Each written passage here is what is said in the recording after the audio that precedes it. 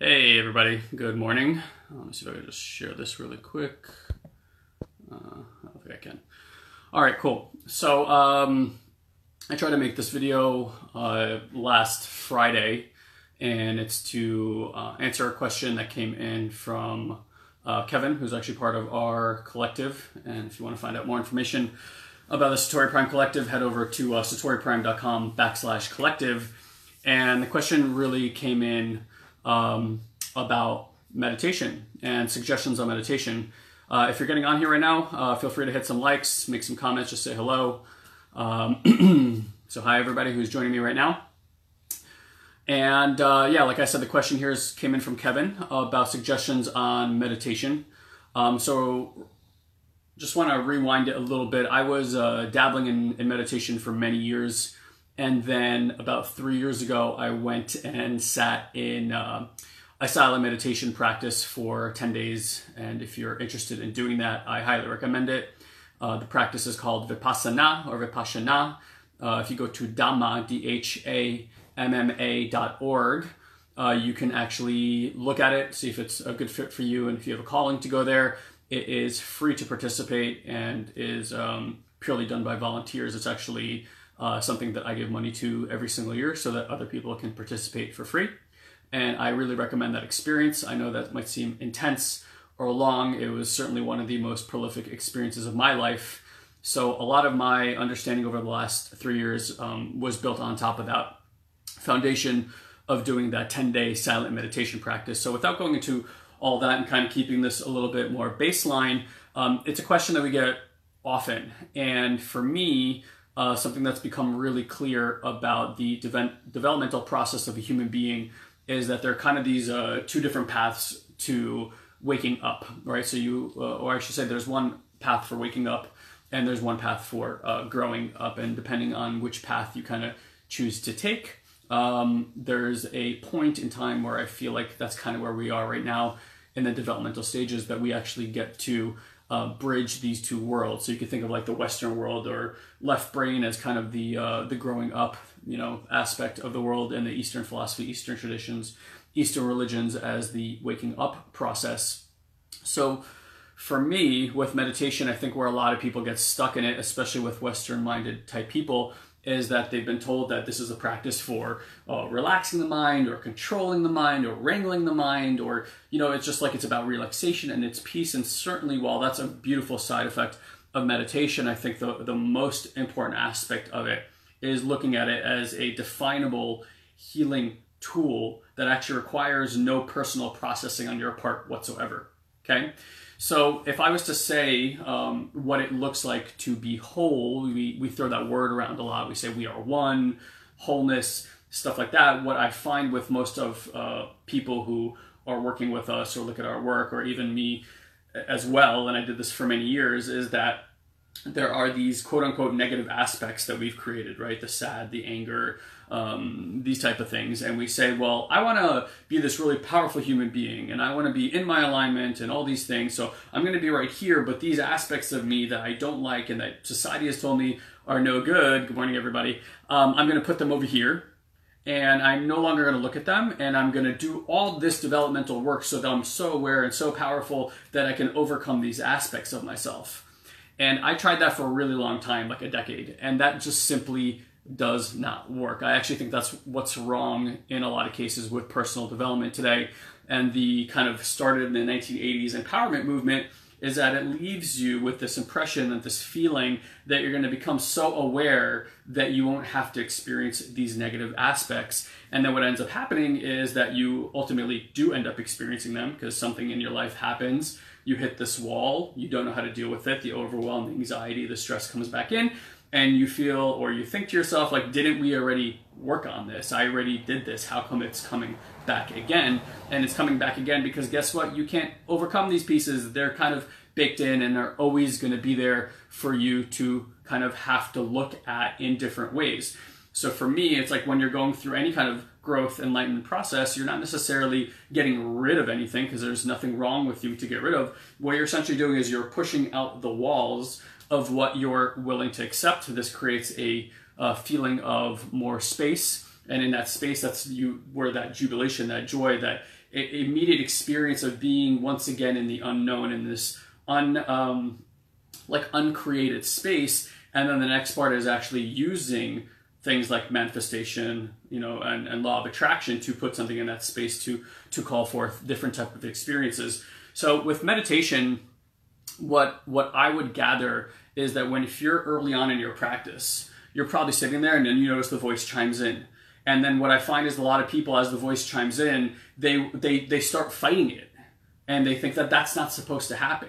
Guys, that's like anything else. It's baked into the system. It's going to continue to happen. The point is not to try to defeat it or make it stop happening. It's to just notice that it is, right? So meditation for me is just noticing that it's just starting to observe parts of yourself. So basic Buddhist teachings will tell you that you want to get yourself to a point where you're no longer craving and you're no longer averting.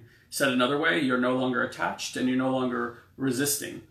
And as you relax the body, that's kind of what automatically and naturally happens. So what you will notice is if you meditate and you're putting your observational power in the body, is that you will notice that you're holding tension in the body, right? If you have ever been to a yoga class or anything else, what do they tell you to do? Is to relax your jaw, right? Because this is a part that actually will indicate to you that you're holding stress in the body. Most of us are holding a tight stomach, right? We're holding tight shoulders. It's like, and all these things, by the way, are like defensive postures and contractions that your body has learned over time to actually protect yourselves from different like energy things that happen.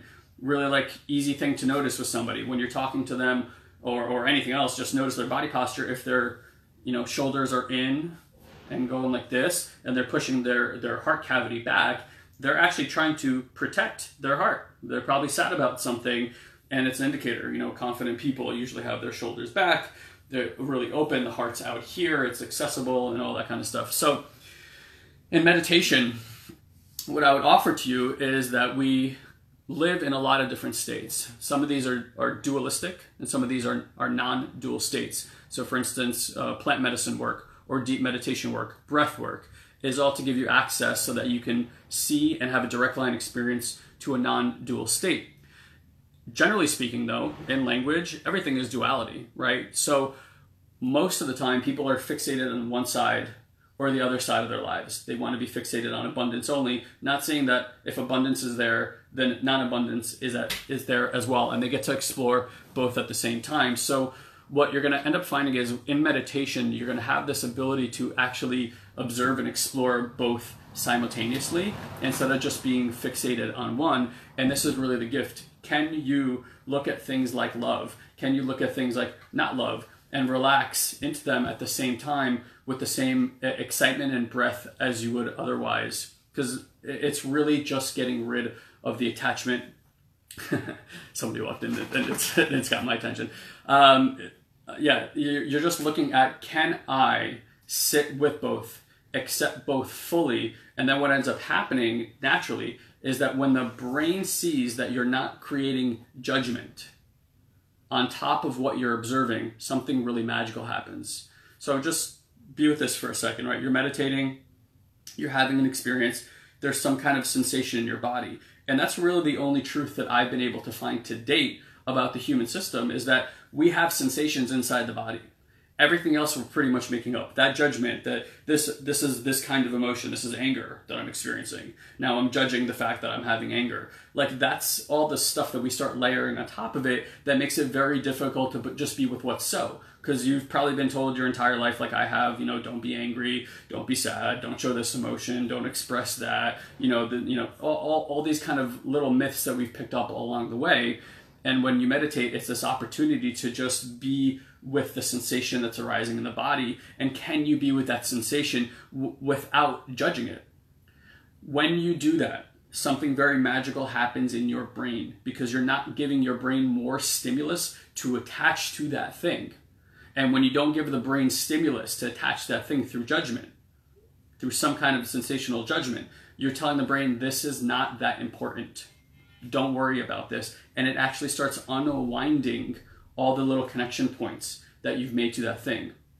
And this is why, for me, this is one of the most critical things that if you really want to be growing as a human being, I used to say meditation was a recommendation, but if you're not necessarily looking at the personal development like it's taught in the Western world, which is all about this growing up aspect, but you're looking at enlightenment in the Eastern philosophical point of view, you want to start having mystical experiences. You want to start having non-dual experiences. You want to start connecting to whatever it is that you adhere to as God or source or the greater intelligence of the universe, and you want to start having those experiences. The meditation is not a recommendation, it's a requirement.